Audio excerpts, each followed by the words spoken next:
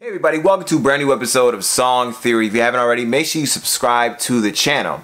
Now we're back and we're on a new schedule now that school is done for right now. We're on a 3-day week schedule, so stay tuned and we'll be giving you episodes. Anyway, today we're going to be talking about TikTok, the new app that people are making music for, because apparently you can't make music for anything else anymore. Okay, so let me explain my frustration first. So basically what I'm frustrated about is you have artists like Drake who made Tootsie slide. You have artists like Camila Cabello who just made the new song My Oh My. And what you begin to notice is there's a trend. There's a trend here. So let's talk about that trend. What I'm noticing is that tons and tons of artists have been blowing up on TikTok, okay? If you don't know what TikTok is, it's basically a new app where you can make 60-second or 15-second videos. You can, add music to it, and all of it's basically non-copywritten. I don't know why. I guess TikTok owns like every song in existence. But you can basically use any song or create your own music and put it on there. So what's been happening lately is a lot of people have been creating their own music, and I think that's the good part. I don't mind people creating music and blowing up. Because the intention was not, let me make this song for this app, right? What I get annoyed about is when people specifically make the song for the specific intention of blowing up on TikTok, right? Because essentially they're trying to dry up the well, so to speak, right? So what's been happening is, like I said, Tootsie Slide came out not too long ago, and that song was not very good at all. I mean, first of all, no one could tell if this song was about an original dance or about the moonwalk. Like, no one could really tell. That's first. Second of all, you have people like Camila Cabello, who, like I said, just came out with a new song called My Oh My, and on YouTube, it is specifically a dance video. Now, I do understand that a lot of this is because the quarantine and a lot of things are not happening right now because you can't go outside, and I understand. But what I do get annoyed with is when people like the two people I just mentioned are making songs specifically for the TikTok app. The reason why I don't like it is because you can listen to the lyrics and you can kind of tell that no one put any real work in writing that song, in my opinion. It just sounds very, and it might be on purpose, that's not the point, but the song just sounds very like, ugh, whatever, okay, here, put right foot up, left foot slide, left foot up, right foot slide. Either way we gonna slide. Like, it really frustrates me, that's all. And I think what I am afraid of the most, or what I'm most upset about, is that this is gonna become a trend eventually. So now that Drake did it, I'm not even sure if the song is more successful now that Drake did it or what. But now that Drake did it, it's going to be an issue of how many more people are going to make a song like this? How many more people are going to try to do this same formula? Make a song, make a dance, post it, right? One thing I like about Drake before TikTok and before all this was that when he made a song, the dance kind of just came naturally, right? So, for example, what was it? God's Plan, or it was some song. Kiki, Do You Love Me? Are We Riding? You Never Wanted to Be. That song. You had somebody who made a dance and that person went viral, right? Like, that's kind of how it went. But nowadays, you kind of take the element of the individual creator on TikTok or Instagram or whatever. You take the power away from them from creating a dance to your song or creating something cool.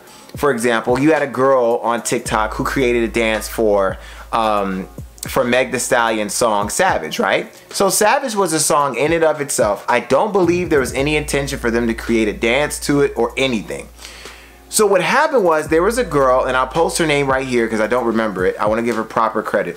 There was a girl that actually created a very well thought out, well choreographed dance, and she posted it on her TikTok and it didn't blow up immediately. So, she decided, let me do it again. So she posted again and again and again, and throughout the weeks, eventually the dance caught on.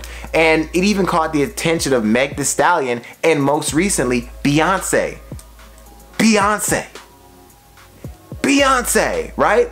So the point I'm making is, when you make a song as a musician or as an artist, you give that song to the public and you allow the public to do the work of creating a viral dance, of you know, naturally letting the song flow through people's minds and creative juices so they can make something to your song, right?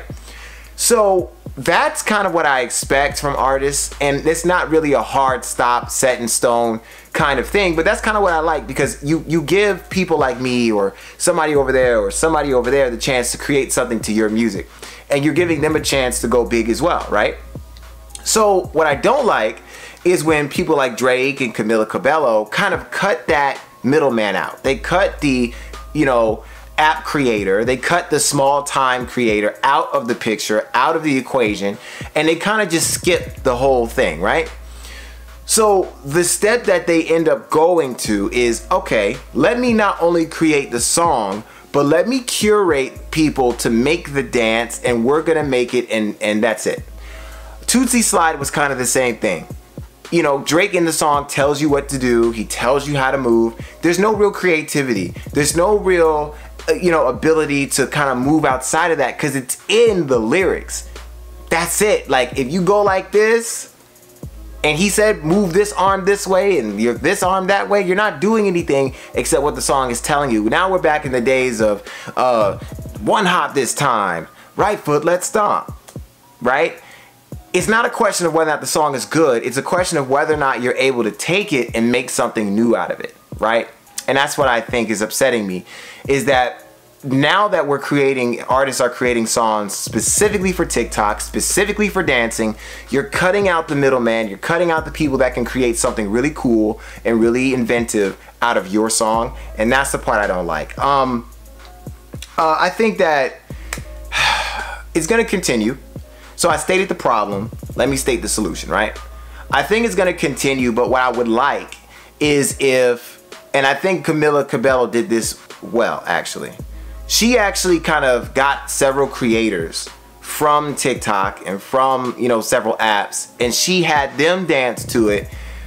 You know, they are more popular than the regular creator. They are, you know, bigger and they have more followers, but I got the idea. I did like the way that she sent it out to people and specific dancers on the app, and she let them, you know, do it. Now, whether or not the dance was already curated and she just let them know what the steps were, I don't know, but it's way better than what happened with Tootsie Slide. Tootsie Slide, the man was just like right foot up, left foot slide. I mean, it's bland. It's zeroed out. It's bland. It's just not cool. So anyway, at the end of this, I just really wish that if more artists do make songs for TikTok, that they are mindful about the creative aspect of what the app is, what the app is about. I'm gonna make a video about TikTok and kind of the entirety of what it's all about and why I think you should download it and why it's kind of a cool app. I think I'll make a separate video to that. But if artists are gonna make music videos and songs specifically for TikTok, specifically for dancing, I hope they don't do what Drake did and they cut out the middleman, they cut out the little creators, and they cut out the creativity that you can have with the song and the dance, right? Let the creator create the dance. Let the creator do the moves and all that. Let the creator do it, because you don't want to take that from the people who are listening to your song. So anyway, thank you all for watching. Once again, 3 days a week on this channel, Song Theory. There's no way I can do every day. It's not happening. I got a lot going on, but I am going to be trying to post 3 days a week on here. So make sure you subscribe to the channel. Make sure you also understand that we do sell t-shirts now. If you go to the description below, we are selling Song Theory t-shirts. They're wonderful. I try to wear them as often as possible so you guys can see it. But make sure you look at that. And also, I also do have a TikTok. If you want to go see it, I do music and comedy and stuff. So I'll put the TikTok here on the screen and in the description below. So enjoy that, and I hope that you all just, you know, enjoy it. Once again, I love these artists. I just hope that they use the app wisely and they don't try to overstep it and take out the little man, but instead they really think harder about how are we going to make this pop without, you know, disrespecting the people who already exist on the app. So anyway, thank you everybody who came this far in the video. I hope you subscribe, like, and share. Make sure you check out my TikTok and also buy a t-shirt if that interests you. Thank you all so much. I hope you have a great day, a better tomorrow. God bless, stay safe, keep on a mask. I'll see you all later.